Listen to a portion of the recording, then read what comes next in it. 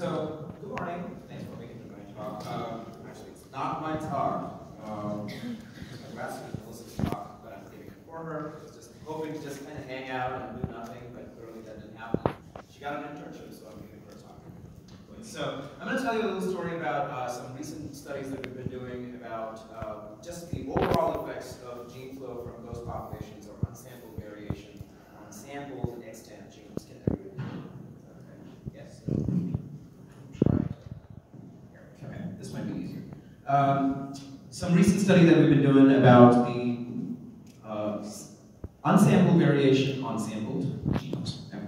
So, just a brief definition about what exactly I mean when I'm talking about ghost populations. So, ghost populations are just populations that can be either extant or extinct. They're just not sampled because they might be just hard to capture if you're studying some species of turtle that I used to my PhD work. They might be endangered, and so it's just not, might be out in the field for 20 days and you catch one turtle. There might be population decline, recent declines, or they might just be extinct. So you're not able to sample, or there's just complete lack of archaeological samples. There's a lot of examples that we know of where people have estimated the presence of these ancestral archaic populations that have gene flow into current extant populations. Here's some examples from a nice figure I picked from a review by Rasmus Nielsen et al., where it shows estimated unknown hominin admixture into a lot of current extant genomes. And then, let's see, some recent paper that was also published, which looked at, from a few weeks ago, it was in Nature, Ecology, Evolution, from some colleagues who looked at gene flow from extinct populations, called an unknown ghost ape population, into bonobos. It's interesting because we found, I'll tell you about it in a second. Okay, so we know that there's a lot of effects of these unknown ghost population gene flow into current extant genomes. There have been a lot of functional variants that have been also identified in recent studies. A whole bunch of these have to do with genes, say, that have introgressed adaptively from Neanderthals into human populations, some that have to do with immunity, immune response genes, skin pigmentation, freckling, tumor suppressor genes, etc. Some of them have also suggested there's been maladaptive genes that have come in and introgressed into human populations. But the bigger question here is how much of this actually affects what we estimate from sample populations. And so we're interested in seeing what the general effect is of unsampled variation on the estimation of summary statistics like FSD or heterozygosity, effective population sizes, etc. And also more so, if you misspecify a model, what exactly is the effect on the estimation of evolutionary demography under various models. And so there's been some work that's been done in this. Peter Lee did some work way back in 2004. He wrote this cool paper where he actually coined this term, ghost populations. And then Mike Slatkin followed that with some theoretical work.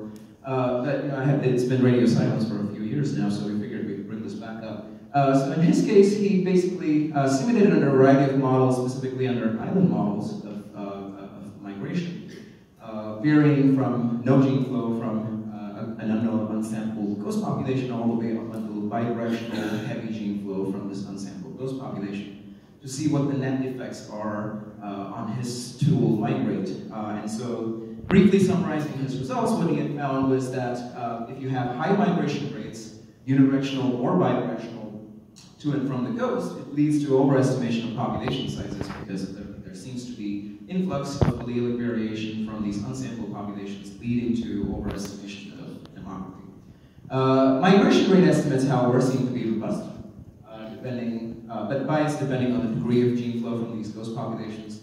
And increasing the number of sample loci did not really increase or improve the estimation of migration rates. So what we wanted to do is to figure this out, Melissa wanted to figure out what exactly would be the effect of these unsampled ghost populations on genomic variation in sample population under an isolation of migration model, which I've been working on for a few years now. And also, if we account for this unsampled variation or unsampled gene flow from ghost populations, does that actually improve our estimation of evolutionary history? So briefly, Diego went over this. So the IM model been around for a while now. Pretty simple, simplistic model of allopatric speciation where you have an ancestral population that splits into two populations or more, and there's some degree of gene flow that is between them. And under this model, we've developed a series of software that can estimate effective population sizes or population scale, mutation rates, divergence times, and migration rates. Under this model, there's been a series of software, just a quick plug, a bunch of these things that I've been developing over the years. There's IMA2B, which I developed as part of my postdoc, and then more recently we've put together a software called IMA3, which does some cool estimation, as well as a bunch of other tools we've been developing over the years, collaboration with my postdoc professor Jody Hay. Anyway, so what we did was we simulated under a variety of isolation with migration models, starting with basically the same models that Peter did, except his simulations were under an island model. In this case, it's under an isolation with migration model. Starting with a model where you have no gene flow from this unsampled ghost population all the way up until model E, which has lots and lots of gene flow from bidirectional gene flow from this unsampled ghost. Caveat of this, again, is that we fixed the tree. In this case, obviously, the ghost happens to be an outgroup, but we're doing some more simulation work recently where we vary where the ghost actually exists. So we simulated we simulated haplotype data using MS, 3 populations, 10 deployed individuals, 10 sampled loci, 10 replicates under each model. We estimated a bunch of summary statistics from that. The expectations here is that there will be greater bias in these estimates. For instance, if you would have lots of gene flow from unsampled ghost populations and you just completely ignore it from your model, we would expect that the FST estimates would be much higher in sampled populations if you have lower migration, whereas if you have higher migration, it'd be higher. Sorry, it'd be lower. Similarly, genomic diversity would also be measured as theta, would be higher in populations with higher migration rates and lower in populations with lower migration rates. Exactly what we found. So what we found, for instance, I'm going to orient you to these. I'm going to point you to some of the population 1 and population 2 are the sampled populations. And models are on the x-axis. Model with no gene flow from those populations is A. Model with lots of gene flow from those populations is E. Clearly we see that pi, and circulating sites, which are related, genomic diversity broadly, seems to be overestimated in these populations depending on how much gene flow there is. Interestingly enough, TGMSD, which is seems to be affected by demographic models, which we kind of know how that happens. FSD also seems to be showing the opposite pattern, where if you have lots of gene flow from unsampled ghost populations, you clearly underestimate the sample FSD. So we proceeded to ask this question about how this affects the estimation of evolution history under the IM model. So we did 3 types of runs. So one was where we ran IMA2P under a 3 population model as if we sampled all the 3 populations. We downsampled the data set, and then we ran it as if we just sampled 2 populations. And then we also ran it such that in the new programs we've actually added an option where you can add an unsampled ghost into your model and estimate parameters into it.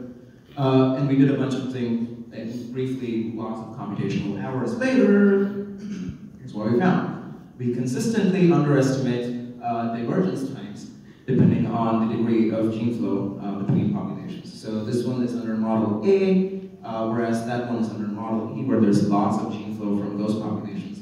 And we clearly see a pattern of underestimation of divergence times.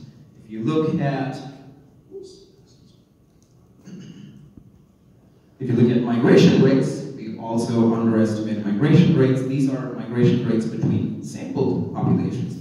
Depending on the degree of gene flow, we clearly see that there seems to be a bias in terms of the amount of migration rates that we estimate between sampled populations. And interestingly enough, we also recapitulate the fact that we overestimate population sizes, same thing that Peter found in his models as well, between the two. So if you have low gene flow or no gene flow, you seem to be accurately estimating effective population sizes, whereas if you have lots of gene flow, you clearly overestimate the effective population size. So we also tried to do an empirical example of this, and we published this recently as part of the IMA3 paper. It was an MBE recently, where we used this empirical data set from Joe Lechan's, I think she was in the audience somewhere, shout out to him, so he published this cool paper where they looked at ancestral introgression into African hunter-gatherer populations. And so we used some of this data set from Hadza, Sandawe, and pygmy populations. In his study, they showed clearly that there was a greater estimate of TMRCA in introgressed regions. They also looked at structure and a variety of other summary statistics and showed clearly that there was greater support for gene flow from ancestral ghost population. And so we took this data set, we augmented it. We had 3 Baka, 5 Hadza, 5 Sandawe, and 7 Yoruba genomes.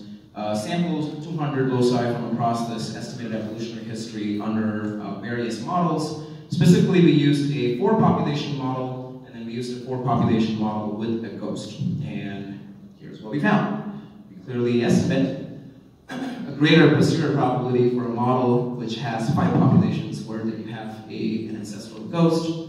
Interestingly enough, what we found was that under a model where you have 4 populations, you clearly underestimate migration rates. You basically say there's no migration between any of these populations. Whereas if you add a ghost into this model, we clearly see that there's significant migration from this ancestral ghost into sampled populations. We also overestimate population sizes under a model where there's no ghost populations. Whereas clearly we see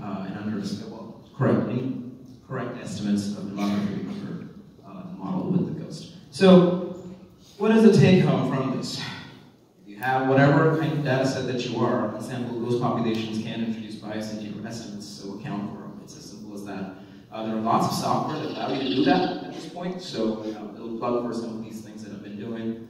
IMA3 works very well because it also estimates the tree topology, so you don't have to actually fix the tree topology when you estimate your demographic history. You can do demographic inference with varied topology models under lots of loci, and parallelized it, so you can run it with multiple hundreds of loci, get pretty reliable estimates. So yesterday, one of my colleagues, he also gave a talk about this recent pipeline that we've been developing for doing anything PopGen, we're going to call it PPP. It's available on PIP at this point. It's called PyPopGen. Do check it out. And with that, I want to acknowledge Melissa, who did all this work, Eugene, Vitor, who've been helping a lot with my analyses, and it's for funding. So that will take a question. Thanks.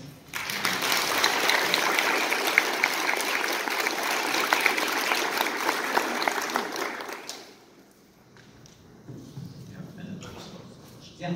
Can you tell me what the effects of sample size on the estimation of these? Great question. I kind of ignored that. There are no effects. That's what we found. So we sampled anywhere between 2 loci, 5 loci, 100 loci, and really the estimates don't change between these. In terms of individuals, though, I think you used 10 individuals. Correct. Oh, yeah. So in terms of individuals, also it does not change. So it's interesting. So the IM models, the number of individuals really does not change the estimates. All you need is you have a couple of genomes. You can still estimate them pretty accurately.